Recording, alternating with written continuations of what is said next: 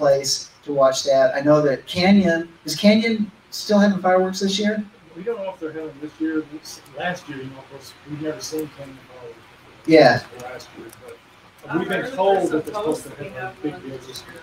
Okay. That's what we've been told. Because Amarillo gave up on them. They stopped for a while. Well, they started having them at the new ballpark. They've been having a little bit of fireworks. I don't know what they're doing this year. Well, Miss Sandy, Pastor Sandy, did y'all enjoy that word last week from Pastor Sandy? Wouldn't she? That was just some really, really good word put together, bringing out real truths, and she's going to continue with that message this week. So, is last week's back up? Because I put it back up this morning. Okay. Yeah, I was going to edit it, and I hadn't had time to edit it, so it's just there raw. So what you get is what you get. I was going to take out all the places where I said, well, what about the PowerPoint, et cetera, et cetera. If you will go ahead and play the intro on that. Okay, he's not. I wanted you to play the intro on YouTube. You set it up, did you not? Yeah. I got to do some work. All right.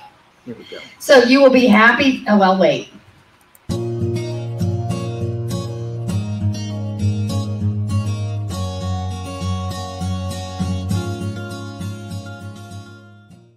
All right, welcome to Life of Worship, and we are so glad that you've joined us today. We are going to continue in the journey that we started last week when we were talking about what does it mean to be human. All right, something clicked. Something clicked, and my mic went dead. I'm not sure what that was. All right, so I thought we were starting right away. Let's try battery first.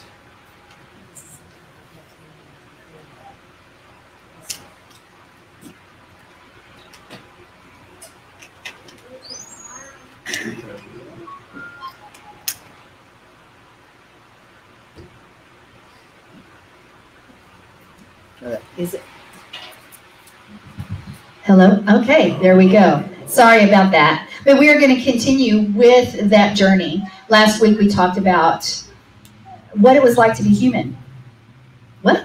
Well, you need to go back and listen to the message. That's all I can tell you. It's called The Walking Dead. Are we the walking dead if we aren't human? Uh-huh. Are we the walking dead if we don't follow his word? Uh-huh. We actually are. So, and with that being said, I'm going to just do a short review because I want us to jump right in. I know I even had some questions over, what about Genesis chapter 3? We're going to talk about it. We're going to talk about it today. And I know you guys want to hear, you want to know, because guess what? If we want to walk in the fullness of who we are and fulfill every purpose for which we've been called, then we need to know Yah's word. Amen? All right.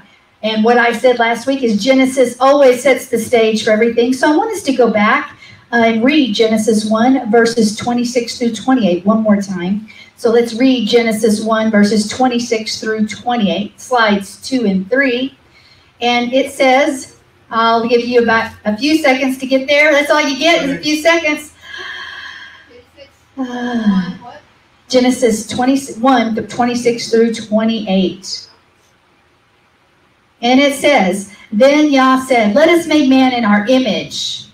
I'll do that again. Let us make man in our image, according to our likeness, and let them rule over the fish of the sea, and over the birds of the sky, and over the cattle, and over all the earth, and over every creeping thing that creeps on the earth.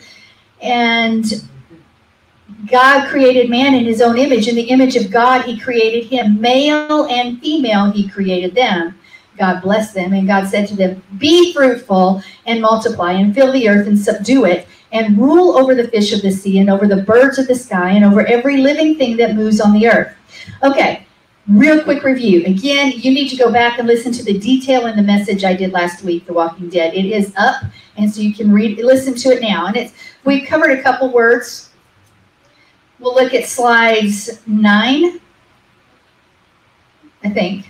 And we covered Zalem and Demuth. How many remember those words a little bit? And what those words are is the image and likeness. We are to be in the image and likeness of Yah, and it means to be human. to act like Yahweh acts and reflect his choices. Okay, do we act like Yahweh acts? Do we reflect his choices? And then we looked at the word male, slide 9, zakar, male. And what it means, zakar, is to bear the image. He bears the image of Yah, but he's called to remember, zakar, to remember what God has said. And when we remember, is it just a thought or is it an action? It's an action. Therefore, we act accordingly, that we believe him, that we remember him. Therefore, if you are male, it is bearing his image. It's the very same as remembering. We act like him. We act on behalf of Yah. That is to remember. And we've got to also understand that the male remembers the commandments of God in his restored state. We need to be restored. And he keeps the word. He guards the word. And he keeps the commandments of Yahweh. And then, again, we looked at that in more detail, slide 4, being human. And it means to being human, act according to God's path in life. Stand against what? Chaos. Participate in the covenant. Know what is permitted. Know what is not permitted. And you act accordingly. I'm not going to get over that till we all get it. We need to act accordingly. So anytime you're acting contrary to his word, are you acting human? No. And then we looked at the word female, which is slide 13. And nekava. And it means pierced one who maintains boundaries. In Hebrew, the Hebrew words describe that function of a female. And because what is she? She's a supernatural boundary setter. She sets the boundaries. She is the protector of those boundaries. That's what a female does. And there's a lot more to all of those terms, but you need to go back and listen to last week's message. Now, what is that relationship between Zakar and Nechava? Well, the male and female both receive the prime directive, which is what? Be fruitful, multiply, take dominion. One is over the other. Both of them receive that, equal, side by side. Okay? Inside the human, the man, meaning mankind. So no hierarchy. There's no hierarchy in this assignment. The male may be connected to the idea of remembering, as we said, the authority, the sovereignty of Yah, and acts accordingly. And the male and female work together, but they have different roles. They have different roles. Maybe the male is connected to the female for a reason. Do you think? Do you think God put us in different roles, but had us share and walk together for a reason? Because one isn't complete without the other. We've got to understand we're not complete. We have to have each other to fulfill that whole image of Yahweh. And then finally we've started to look at the name as Iser Kenegdo, which is helpmeet or help or helper. However it's read in your word. That's slide 22. And the scripture in Genesis 2, verses 16 through 17. Let's turn there. Genesis 2, 16 through 17. All right. It says, from any tree of the garden you may eat freely, but from the tree of knowledge of good and evil you shall not eat. For in the day that you eat from it, you will surely die. Okay. And then what happens after that? We have Mrs. Adam that's given here. What does she do? She is the one that helps him guard and protects him. She is literally, the female is literally a guard, a protector. And she is that help to Adam in a similar way that Yah is the help to us. Now remember, we looked at the word Iser in Scripture, throughout Scripture, and over and over and over again, that word Iser was used for whom? Yahweh. So is Yahweh the little helper? No. He's Yah.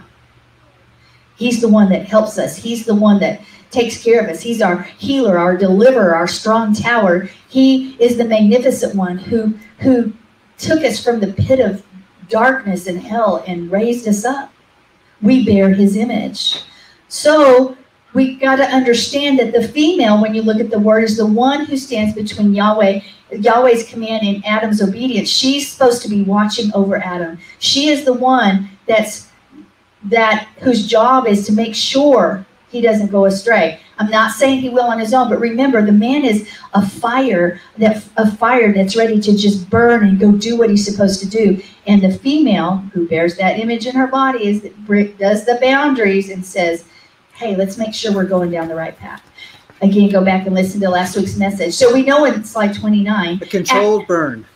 A controlled burn. Oh, I need to put that in my notes. That's really good.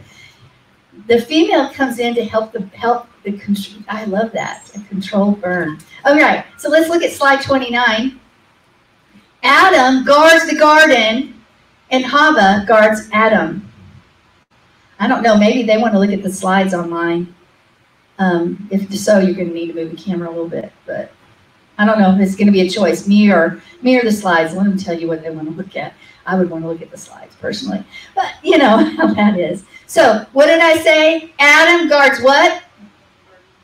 And what does Mrs. Adam guard? Him. Wow. Adam came from the dust of the ground, the garden, and she came from him. Let's put those together. Anyway, she brings this help of reminding, this help of rescuing, of demonstrating. There's this demonstration of trust. She is the one that's there to help him. And we have lost that in our society because we brought down tradition after tradition after tradition and stuck the female under the thumb of everything. And it's happened in almost every religion and every culture, and that includes the culture here. I have heard so many times, well, a woman better not speak. We're going to talk about that next week. Let the women be silent. We're going to talk about that next week. We're not going there this week. But guys, we've got to understand that Yahweh gave the command to take dominion and to multiply, etc., to Mr. and Mrs. Adam. So why does Yahweh say it's not good for man to be alone? Because there's no balance. There's no balance that if it takes two of us to make one, then just one, you're sort of walking a little bit lopsided, aren't you? We've got to be balanced, and it takes both, the male and the female. In fact, we're going to look at that, slide 31, and that word alone is levado, and the root is vad. So Rabbi Shlomo Riskin says it refers not only to be socially alone, but it's also an aloneness which penetrates the depths of one's very existence. I will tell you this. When you've lost a spouse, I can't tell you personally, but I've watched my mother. When you've lost that spouse for one reason or another, it's like half of you is gone. You have to relearn how to even see life and how to function within life, because it's like half your body has been severed from you, which even brings into a bigger picture how important it is that the male and female complete each other with that one-to-one concept. They were one, they were separated and became two, and to come together again as one. So that picture of that aloneness, which penetrates the depths of one's very existence.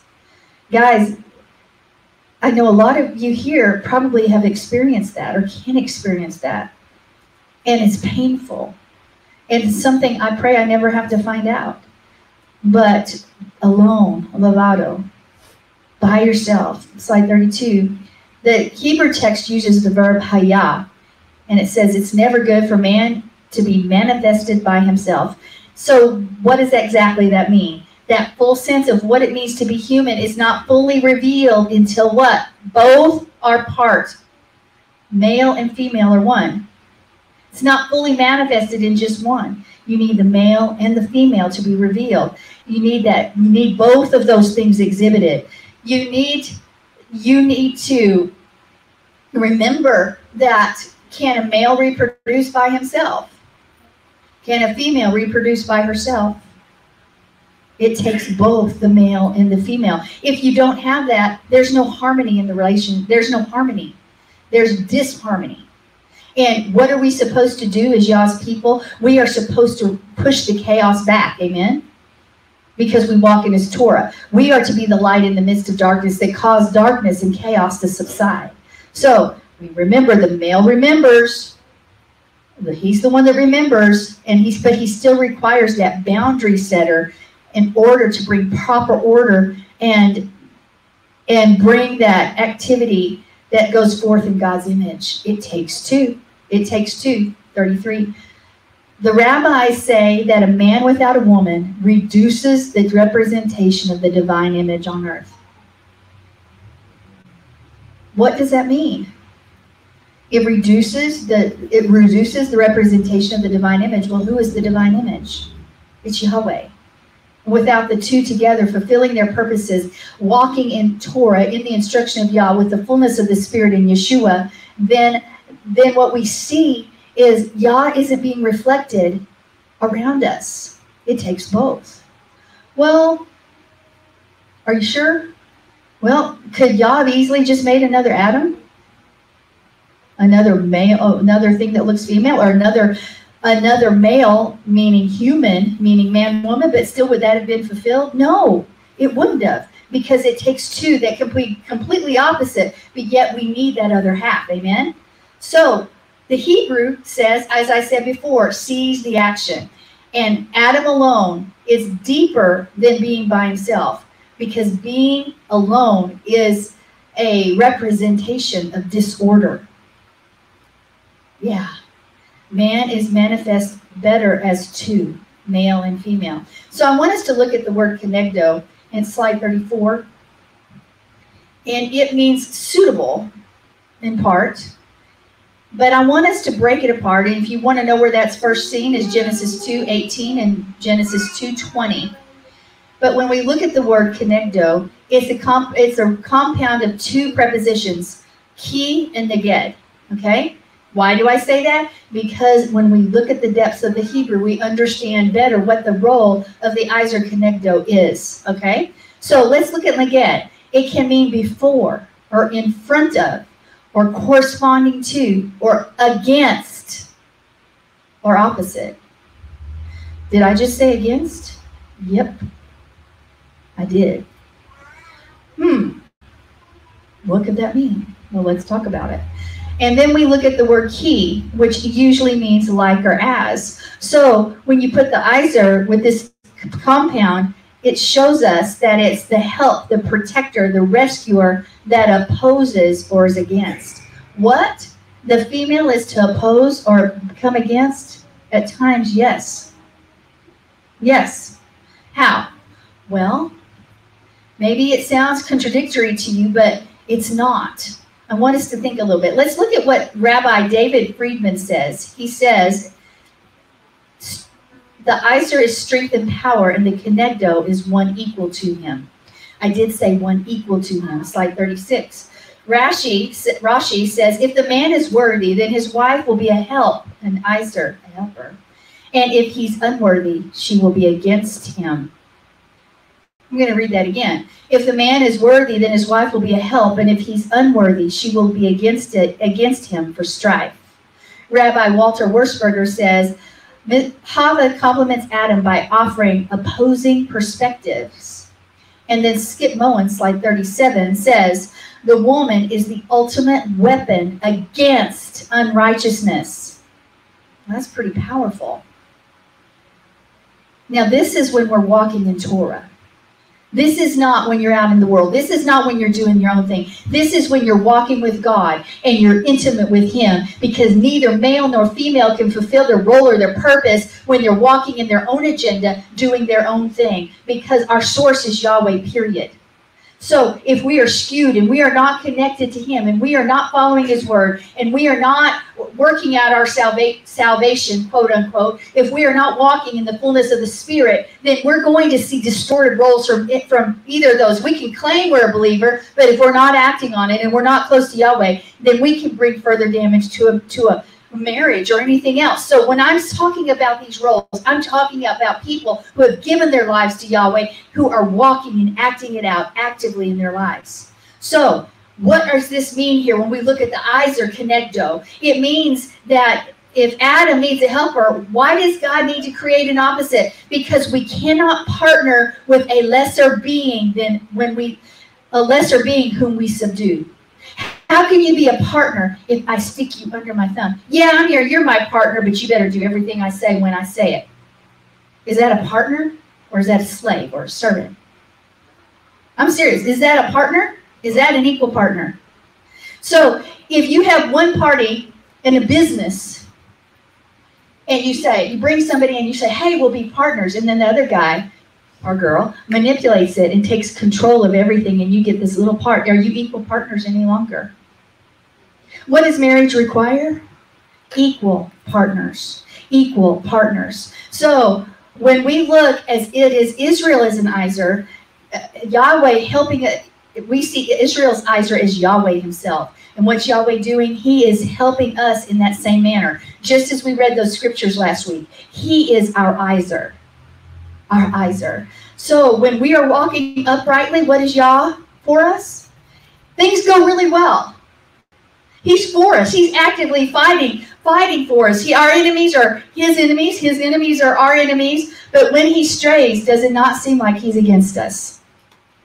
I didn't say he was, but sometimes it feels like that because we made a mess and now we're walking in the consequences of it.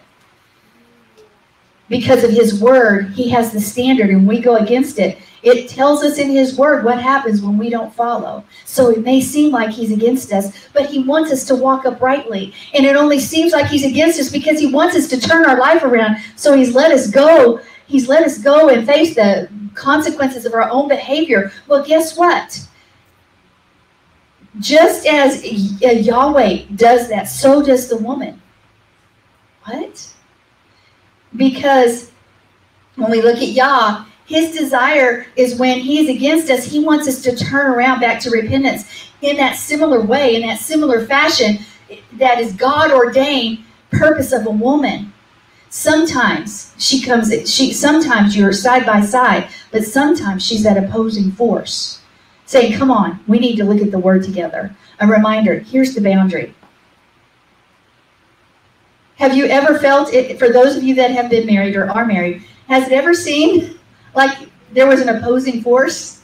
Or maybe you were that opposing force, not because you want to bring destruction. But if you are the one that's the boundary setter, women, and you are the one that's the protector, and you are the one that's walking discernment. Now remember, I said everybody can walk in discernment, but we have that special thing the world calls women's intuition if we're walking uprightly. Sometimes, hey, I know I've told Pastor John, I just don't feel right about that. So I don't feel anything. I said, well, I don't feel right about that. I don't think we should do it. Or I don't think we should go. Something's wrong in my gut. Sometimes he listens and sometimes he doesn't. And he will testify to you the times that he hasn't. He's like, man, I should have listened. And that's not saying we're a work in progress. We're not there yet. Our role is challenged as women because of Genesis chapter 3. And we're going to talk about that in a moment. But we have a job as females to follow his word. But we also have a job to make sure we're right with Yahweh so we know his word. And we do set those boundaries. And we work together with our husband who's that fire that's bringing that remembrance of Yahweh, that's following the commands, and we are supposed to do that too. But we work together, and that is when there's power. That is when there's power. I want to look at slides 38 and 39, and I want to read you something from Dr. Skip Moen, which is from the book Guardian Angel. I'm just going to read you directly what he says. The text suggests that she is designed for the specific purpose of maintaining obedience between her man and God. She is his intercessor. Ladies, are you his intercessor? She is to guard his relationship with the Creator, support him when he embraces God's direction, and oppose him when he does not. She is the helper, opposite, in the area only where she needs additional attention. Not work, not world-changing assignments, not dominion, not stewarding, but spiritual awareness and obedience. Without her, the man is at great risk and particularly vulnerable. Remember, we talked about, it's just interesting that the command to don't eat the fruit and Hava as a helper or an Iser Kenegdo came right back to back for a reason. All right, so slide 40. The rabbis say that man without a woman reduces the representation of the divine image on earth. I said that before, but I want us to understand it takes both. If fulfilling our roles, walking in the fullness of the Torah. It's 41. Okay, design. Let's look a little bit about the design. I mentioned it briefly last week, but we're going to go in a little bit more detail today. So, Mrs. Adam. How was she made? She was built, right? She was bana, built from the already existing man. So, if Hava follows the pattern of Adam, then what is her responsibility? Because Adam guards and protects the garden, and she guards and protects Adam, just as we just talked about earlier, because she is built from him. Now, I want to talk about the side versus the rib. Okay, so Adam is formed, Yetzar. He is molded and he is shaped from the clay or the dust of the ground, the Adamah. And Hava is Bana. She's built. She's reformed. She's remade. She's separated out. But the material was already present. So she's a modified Adam. Okay? She's still made of the same stuff. 45. But this is why Adam exclaimed, "This is now bone of my bone and flesh of my flesh. She shall be called woman because she was taken out of man." Okay? So, what we tend to forget is why Adam needed Hava. Okay? Bereshit, or Genesis 2, 21 through 22. And Yahweh caused man to fall into a deep state of unconsciousness, and he slept. And he took one of his sides, or closed it up in the place where it had been with flesh. And Yahweh Elohim built the Zelah that he had taken from the man into a woman, and he brought her to the man. So which rib did it take? Rib. Did I say rib?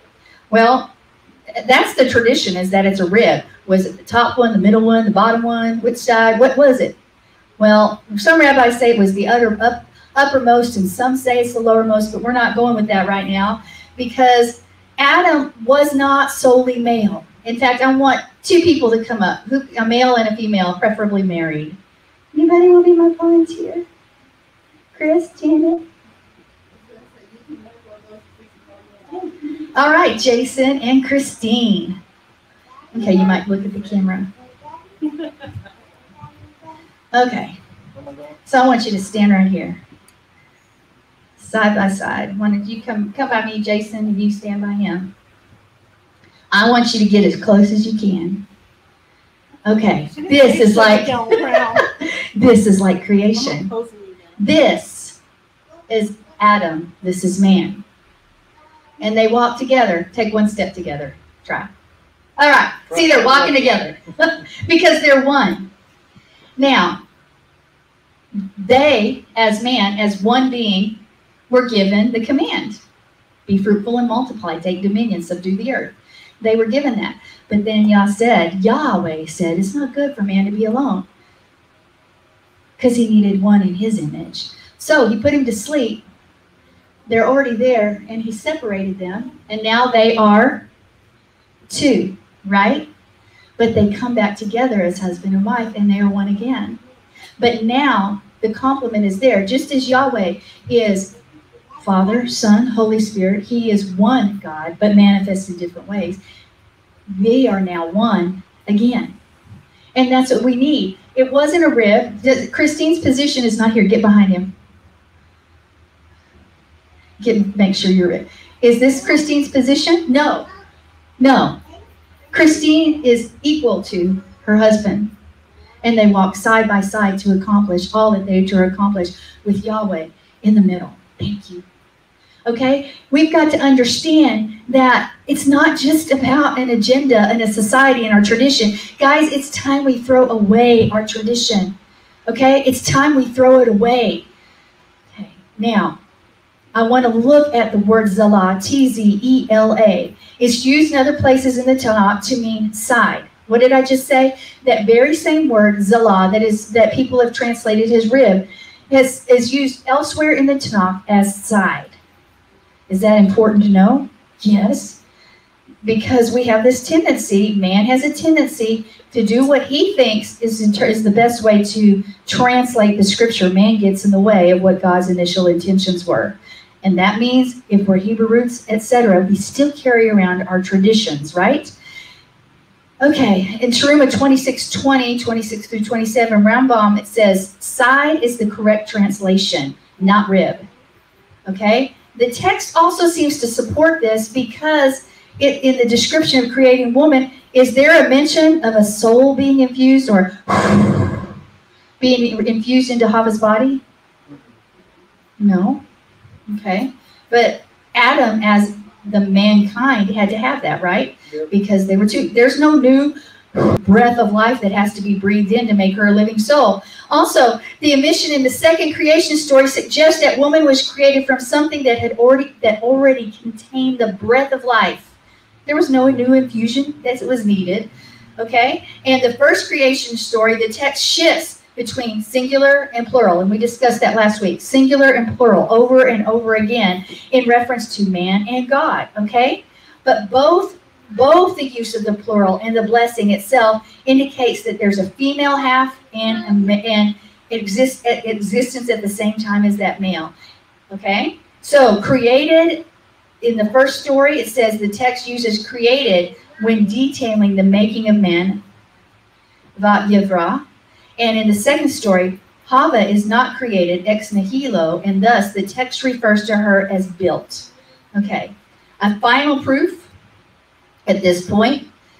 For this point of view, that is nowhere else in the Tanakh. Zalah, nowhere. What did I just say? Nowhere else in the Tanakh is Zalah. It translated as rib. It's always side. So why do we do it as rib? Because it seems logical to us. Because man gets in the way. For this reason, let's look at verse 23. For this reason, man shall leave his father and his mother and be joined to his wife, and they shall become one flesh. For this reason. Wouldn't it seem, if the woman was subservient to the man, that it would say, for this reason, man shall be joined to his wife, and the woman leaves the father and mother? Is that what the scripture says? No, it actually says that man leaves his father and mother. Okay? So, because woman was taken from man, it's necessary that one day he leaves his father and mother so that he can be joined to his Iser Connecto. He's got to be joined to her. Think about it for a moment. In our culture, there's always been this hierarchical position between man and woman. How many of you have come from a congregation in the past where male-female roles are not equal? There's no female pastors, no female anything, because females can't do that. How many of you have come from that? Pretty much all of us have. And because we have carried around that tradition like a ball and chain that's weighs us down, so it literally skews our thinking and our seeing. We may see the walls to be this putty color in reality, but because we've carried around our tradition, we see it as bright green or something, because we can't see the truth, because we're looking at everything through skewed vision and skewed eyes.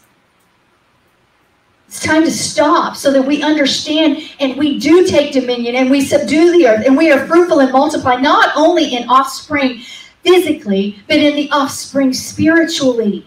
Because we're working together. We're not fighting each other, because we're all women. Women has been cast down, and man doesn't understand the role, and things are broken because we have walked into the tradition of man and kept it with us, because we have this tendency to keep the traditions we sort of like or are comfortable with. And if it's uncomfortable, if it seems completely opposite what we should believe, then we don't want to touch it. I'll give you an example. For me, the first time I was really started to study or heard about that female aspect of Yahweh, I had tradition on me still. I'm Hebrew roots, I was Messianic, but still there was a lot of tradition there. And I was like, male, female, and God, what? And the idea of that Holy Spirit, the Ruach being feminine, and that's that feminine aspect of Yahweh. And that's why when we look at the word, at wisdom, in Proverbs, etc., that is the female, that is the Ruach, and that is who we are to be. I was completely offended, and I said, no way, I can't go listen to that teacher, because that's just not right. Well, again, I tell you, when I hear things that are contrary to what I think they should be, I still go study it out. And I usually go, well, I was wrong. They were right. It is true. When you look at the word and you delve into the scripture, I've been wrong for however many years, 4 decades, and I got a correction to do. So I correct. But how many of us aren't willing to do that correction? Because it's uncomfortable. It goes against everything we've been taught for decades upon decades. That hierarchical position. So the question is, why does a man leave his father and mother to be joined with a wife? Wouldn't it make more sense with our tradition that she leaves? Why does the serpent approach Mrs. Adam and not Mr. Adam? We talked about that last week. We're going to go to it in a little bit more detail. If Adam is Hava's protector, the serpent should approach Adam. The protector, because you remove the protection. Remember, we talked about military last week. We said if you're about to attack a city or something else in war, whatever, what are you going to do? You're going to take out the guard so that you can go after the rest, right? You're going to take out those who are guarding, those who are in the position to let other people know, those who are in the position of protecting so that you can go take your spoils. Okay? So if Adam was functioning as the role of the gatekeeper here, if he was functioning in that role in their relationship, then the serpent would have gone after him, but he wasn't. He wasn't. We've got to adjust our thinking. Adam was allowing Hava to function in her fullness as the protector, in her God-given role. And the serpent came in and did what he did. It rubs against the grain, but that's the way it is, because she is that boundary setter. The woman said to the serpent, from the fruit of the tree of the garden we may eat, but from the fruit of the tree which is in the middle of the garden, God had said, you shall not eat from it or touch it, or you will die. Well, we all know the word doesn't say you can't touch it. What did she do? She built a fence. Remember we talked about that fence setting last week. She built fences. She built a boundary. You don't touch it, you're sure not going to eat it, are you? That would be a supernatural thing, right? If that happened. But man-made law is designed to guard or protect someone from even coming close to breaking God's commandments. That's what the rabbis, that's what tradition has done in the Jewish tradition, is they create fence upon fence upon fence upon fence. There's a commandment over there, and it becomes so burdensome that it's hard to walk in the fullness of your faith, in the fullness of the Torah, in the fullness of Yeshua, because we are so burdened down by fence after fence after fence. Well, that's not the way it's supposed to be. It's not the way it's supposed to be. Slide 46 and 47. The serpent said to the woman, you surely will not die, for God knows that in that day you will eat from it, your eyes will be opened, and you will be like God, knowing good and evil. When the woman saw that the tree was good for food, and that it was a delight to the eyes, and that the tree was desirable to make one wise, she took from its fruit and ate, and she also gave it to her husband, and he ate it. Last week we discussed the possible reason for her temptation to go ahead and eat the fruit. Now, does it say in Scripture that Mrs. Adam sinned intentionally? No, it says she was deceived. It said that Mr. Adam sinned intentionally, or he sinned, okay? And we said maybe it's possible that as he was beguiling her, she thought she could fulfill her role as protector if she knew more. My eyes will be open. If my eyes are open, maybe I would do my job better. So she put the enemy's word over God's word. That's what she did. And then Adam, consequently, put her over God. Sin is sin. Ignorance doesn't mean that you're free from the consequences of what you just did. With that being said, I want us to look at the curses. And I want us to pay real close attention here, because this is where a lot of people get stuck in the role of male and female. So let's go ahead and go to slide 49, and we're going to read 49 and 50. And that is Genesis 3, 11 and 12 and 13. So turn in your word to Genesis 3, 11, 12, and 13. When you're there, give me a hand clap, so I know. All right, I hear that popcorn again. It says, and he said, who told you that you were naked? Have you eaten from the tree which I commanded you not to eat? The man said, the woman you gave to be with me, she gave me from the tree and I ate. Then the Lord said to the woman, what is this you've done? And the woman said, the serpent deceived me and I ate. So we have a blame game going on here, don't we? How many of us like to blame somebody else for something we've done? Well, let me tell you, what's a sign of maturity is when you say, yeah, I did it. I'm sorry. I know that even Amarillo now, I'm using those same things with her that I did as I raised my son. We raised our son. I always say it's better to face the consequences of what you did than to lie about it and then face the consequences of that and this. Because my son learned early on that to fess up, you probably would get some mercy. If you fessed up, yeah, I did it and I'm sorry, I repent, then lie about it, because you are going to get triple times the punishment for lying to me about doing it. Because let's face it, ladies, especially ladies, don't we already know? How many of you ladies know your kid did something and you know it? In fact, I don't know how many times tell Pastor John, I'd say, I know this happened. I can't prove it right now, but I know it. I know it. In my knower, I know it. It's that thing again, that boundary, that protection, that guide in a role. And sure enough, it might be a year or two later, but I was right. Because we have that gifting, and men do too. But we knew, and the lie gets far more punishment than just saying, I did it. I know if I get upset about something, and it'd be like, when John say, yeah, I messed up, I'm like, okay, that helps. That helps me, and that helps us. How many of you are better when it's just like somebody says, yeah, I messed up, I'm sorry? Ladies, does that not work for you?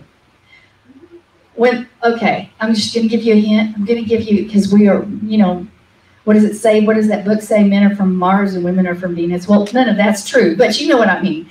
We are created. We think differently. The man does one thing at a time. I was explaining a sermon once that I loved, and it said, man gets up on his donkey, and he travels from point A, and he's going to point B, and if you interrupt him, he's got to get back off his donkey, look for that get back up on it, and go a different direction, because they do one thing at a time. That's the way they were made. It's actually I heard one message once that said, it's sort of like brain damage, because it's not literally brain damage, okay? Because there's something that happens that in the utero where the man does begin to think differently. It's a biological, physical thing that happens. And women, everything affects us all at the same time.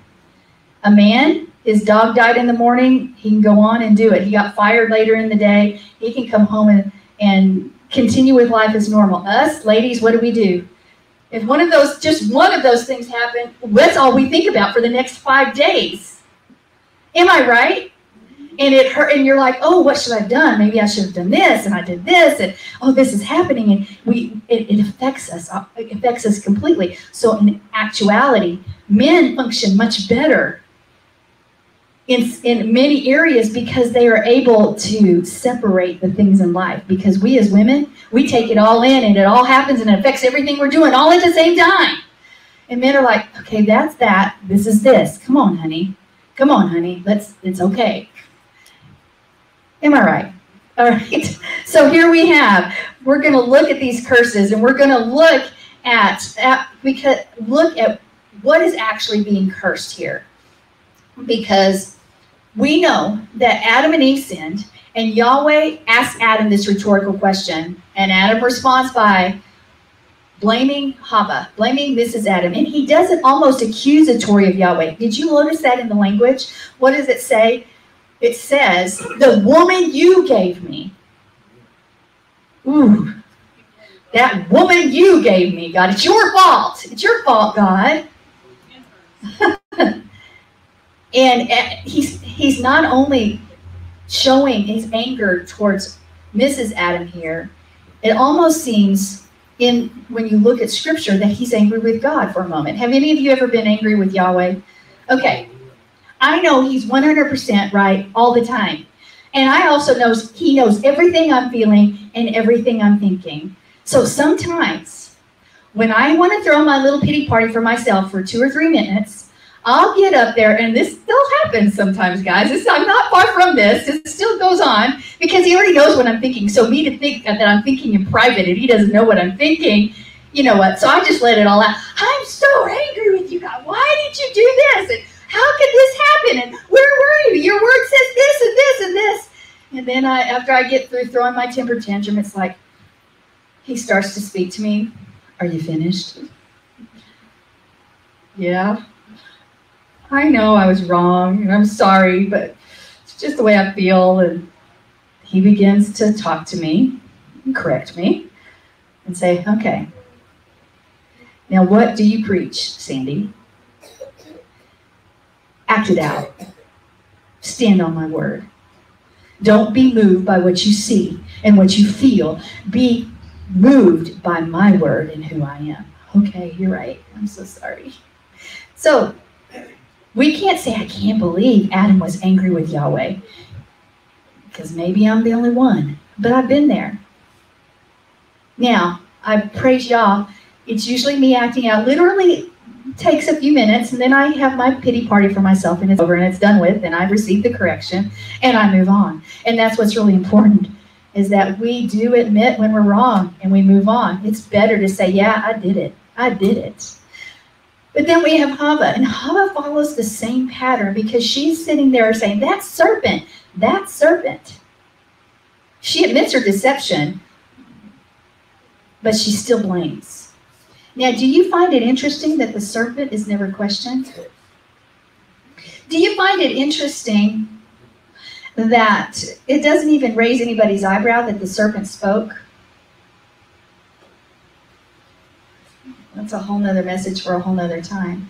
But that, nobody ever goes, wow, there was a serpent talking? Okay. Our times in the garden, I was talking with someone, I don't remember who it was. Maybe it was Tracy. I don't remember, something recently. And I said, and maybe it was Dina, if we actually used 100% of our brains, what would we be like? Was it you, Dina? Because we use a small percentage of our brain, and society and the world has changed so much. We are so far from our original state of creation. But that's what Yah wants us to return to.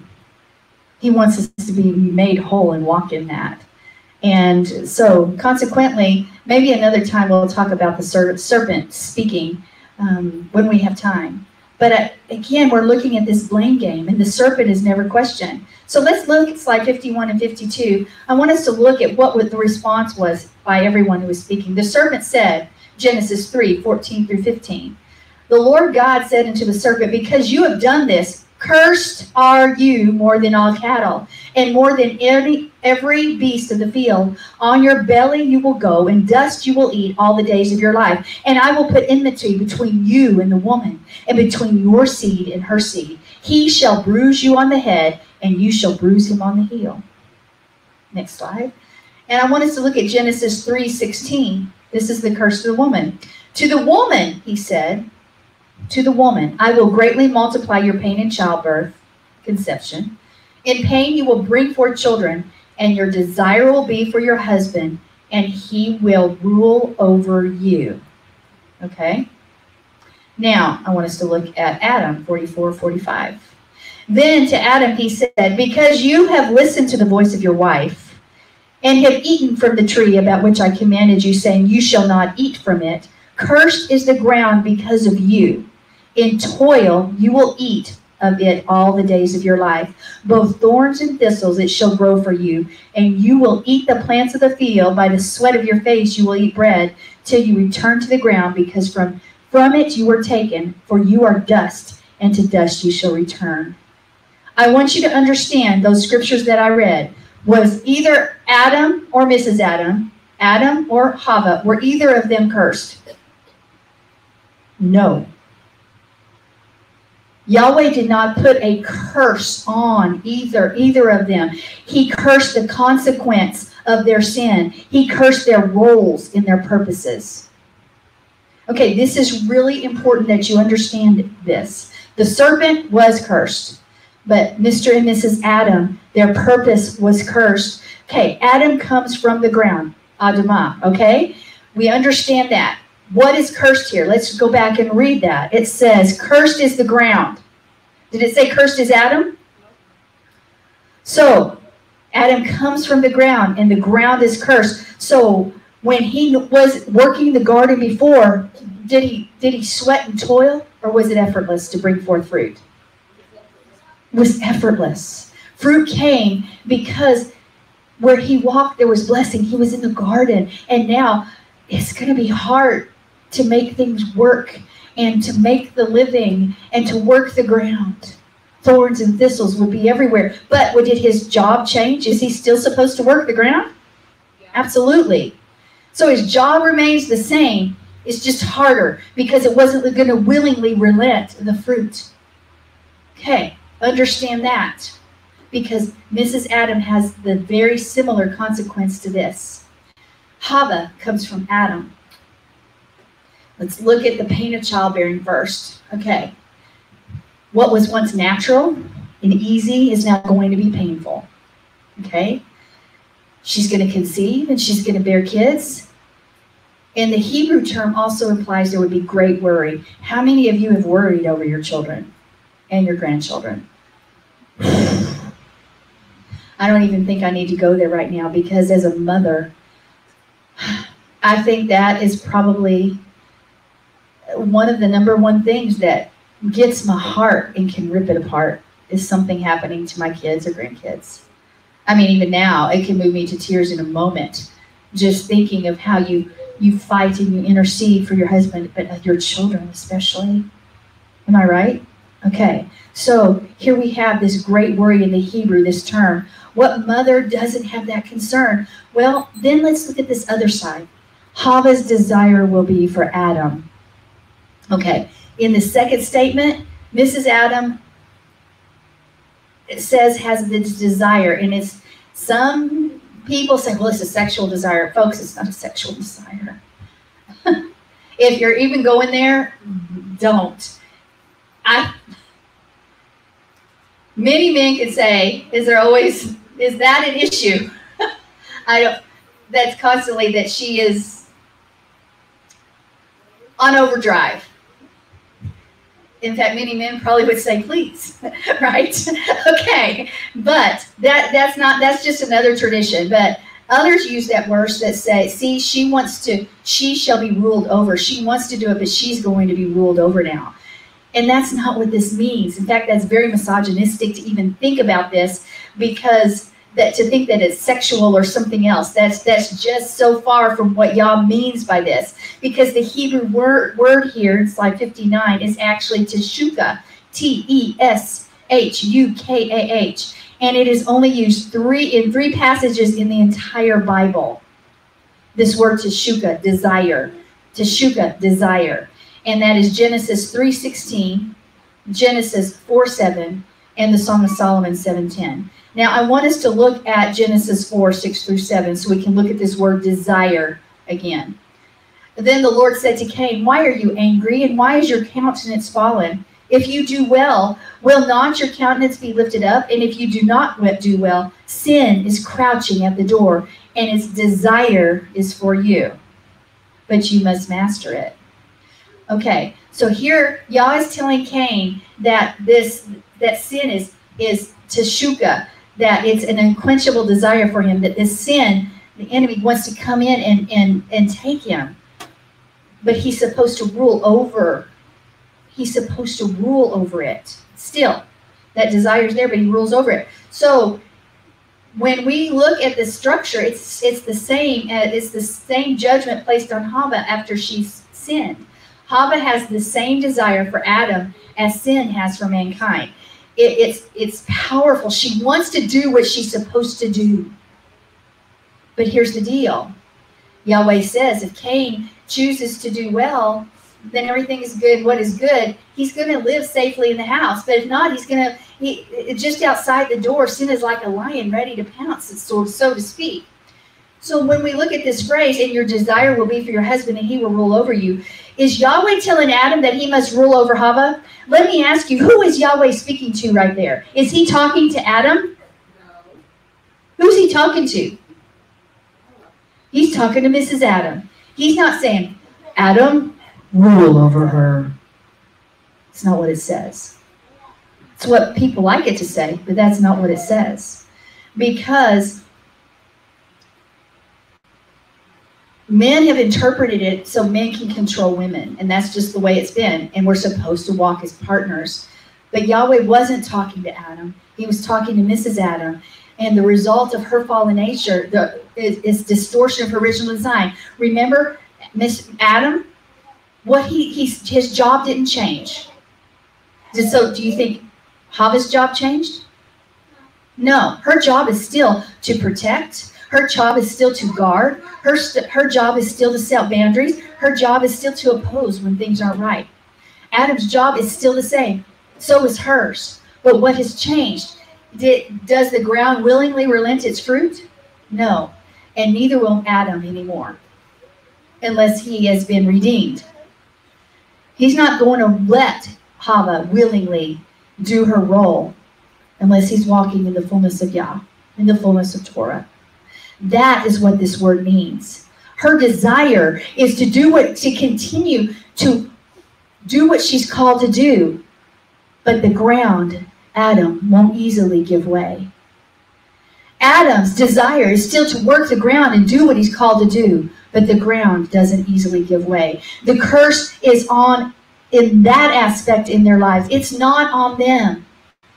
We've twisted it and made it seem like that Hava's role has completely shifted, and nowhere in Scripture does that say that. She was designed to be the Iser Kenegdo. She was designed to fulfill that role, and she is still supposed to fill that role. Just as Adam's desire is to guard and protect that ground, to the earth and in all creation. Is there a punishment for desire? No. There's no punishment here. Just as the ground won't give way, and neither will man easily give way. So, neither will man easily give way to Hava's role as the Iser, because she messed up. She failed in her role. She did not guard as she should have guarded. She didn't. So, he doesn't trust her. Unless we've been walking in the fullness of Yah. Because the fullness of Yah says the curse has been broken because of Yeshua HaMashiach. Amen? In fact, I believe that we have been redeemed, just as we've been saved, just as we can be healed, just as we can be delivered. The curse has been broken. So we shouldn't have to walk around and think that we're bound to those things that were happening in the garden. We are supposed to become more and more and more like Him. And that means role has never, ever changed. We still subdue and take dominion. We still walk in the fullness of who He is, but we forget that because we think that we have been broken and messed up and we are far less than what He created us to be. No, we are a work in progress, yes, but our roles are the same. Our roles are the same. There's not an hierarchy. The two rule together at one time, and each perfectly fulfilled their roles. And now there seems to be an hierarchy, an absence of the seat of power, but that's not the way God created it. And that's not the way, if we call ourselves believers, people of faith, that we follow the word, that we should act as husband and wife. And when we bring that to the table, we are putting askew what God actually wants for our family and our life. And we are literally putting an obstacle in the way so that our family can't function, and neither can our purpose function correctly, because we have seen one side subservient to the other. It doesn't work that way, because Yah is a Yah restoration. Teshuka, desire, is about Hava wants to do what she's supposed to do. But because we've been redeemed, because when we walk in a household of faith, she can do what she's supposed to do. Amen.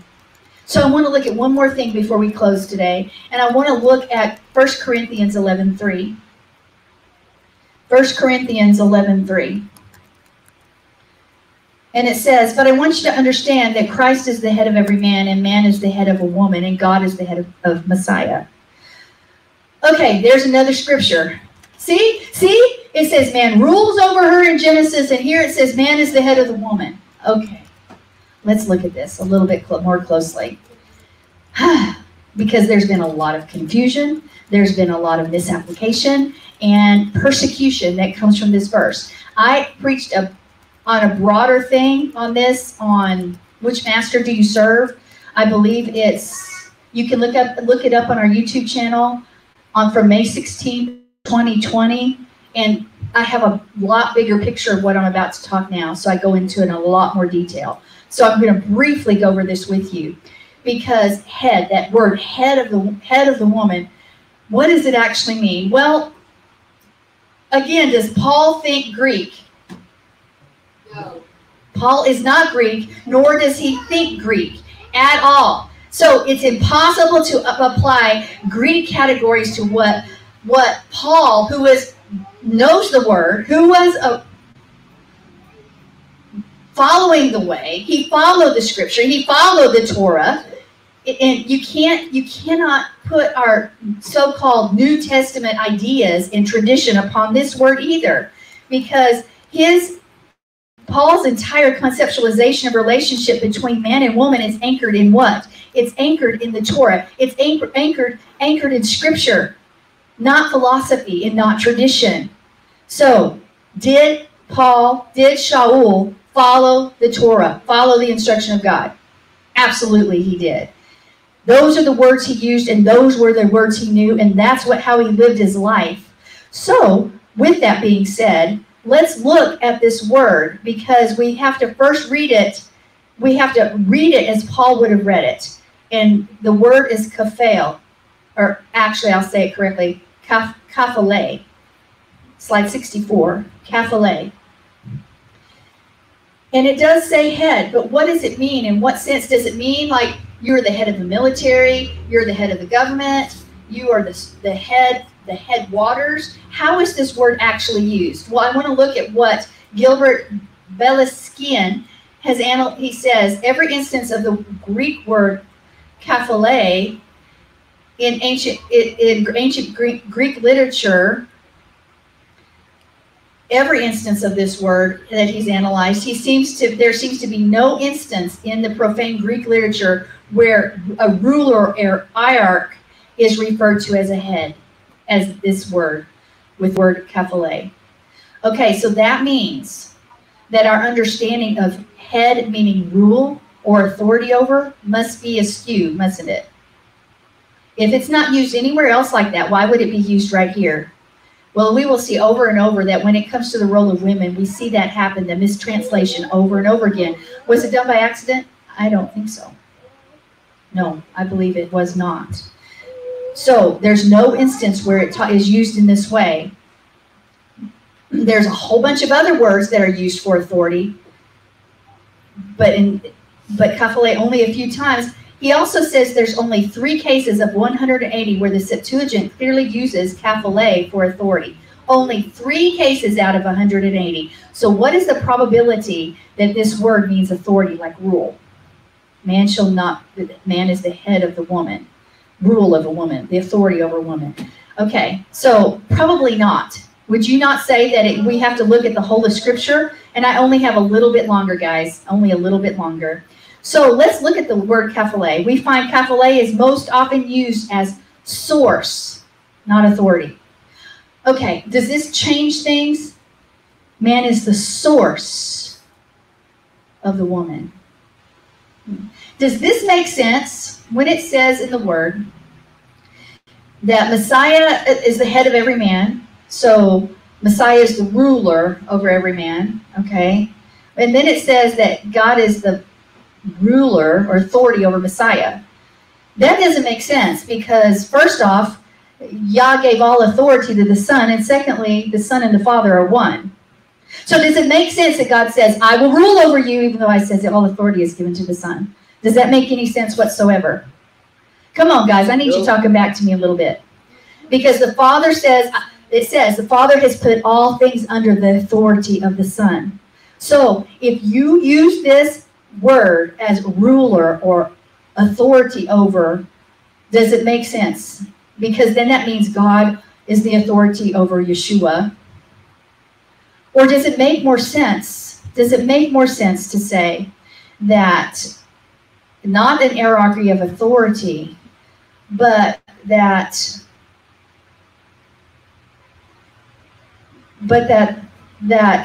word source, kaphale, when it's said like this, the source of the new man is our Messiah. The source of the incarnate Messiah is the Father. And the source where she comes from is the man. Does that make more sense than God ruling over Yeshua? Come on, guys, tell me what you think here. That's right. It makes a lot more sense to see the word as source as it's interpreted in other areas of Scripture. So, when it says to understand that Messiah is the head of every man, and the man is the head of a woman, and God is the head of Christ, listen to it if it's translated this way. But I want you to understand that Messiah is the source of every man. And the man is the source of the woman. And Yahweh is the source of Messiah. Okay, did that not just change your thinking? Do you see how this agenda to change the enemy's agenda? It's the enemy's agenda. To change the way we think and function can completely ruin lives and can completely ruin ministries, can completely ruin and cause us not to fulfill the purposes for which He's called us. And society has taken hold of it and carried their tradition because the enemy wants to pull the wool over our eyes, so to speak. He wants us to walk around in confusion. He wants us not to understand, so that it creates friction and conflict, so that we become impotent in our walk as husband and wife, in our marriage, in our home, and then we raise generations just the same. Adam is the chronological source of the woman because she was taken out of man. And Yahweh is the chronological source of Messiah in the fullness of time. Yeshua is the chronological source of all mankind. In Him, all things were created. So what's the bottom line? You cannot use this verse to justify the authority of men over women. You cannot do it. You can't. Because that's rooted in Greek philosophy. That's rooted in misogyny. That's not in Scripture. That's not what it says. We were created together side by side. Equal. No hierarchy. And that has not changed. Now I want you to understand something else. We cannot serve two masters. If you look at this the other way, where it is more like authority over, I want to ask you something. If man cannot serve two masters, how can women serve two authorities? I serve you, man, but not God. It says man cannot have two masters. When I say man, it's male, female, it's mankind. Ladies, you have one master. It's Yah. Men, you have one master. It's Yah. And that's the bottom line. One master. A woman cannot be in subjection to her husband and also be in subjection to Yah. It's just not going to work. Chris.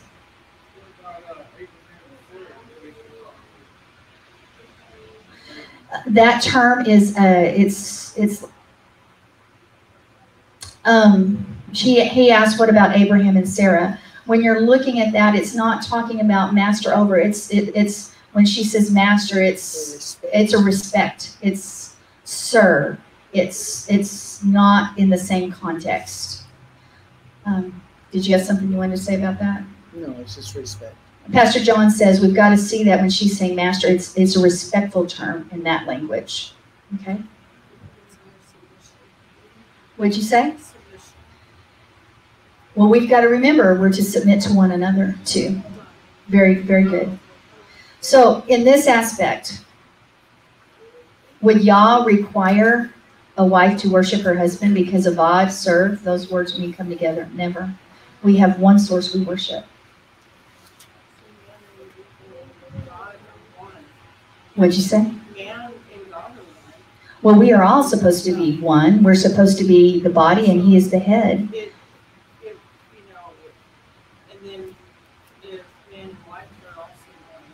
Right. Yeah. So I've covered some ground today. Did y'all get some things from this? Did we learn anything? Okay, I have one more part that we're not done yet. And we would be doing disservice if we did not cover some more scripture from Paul that says, a woman cannot have authority over a man and some things like that. And maybe we'll cover that next week. But guys, if we truly understand who we're supposed to be, don't you think we'd better fulfill the roles we've been called to do? Is it hard to get rid of tradition? Yeah. You have to change your thought, but we've done it before. And you know what? I'm ready. If God wants me to change something else, for those of you that have been around, I will do it.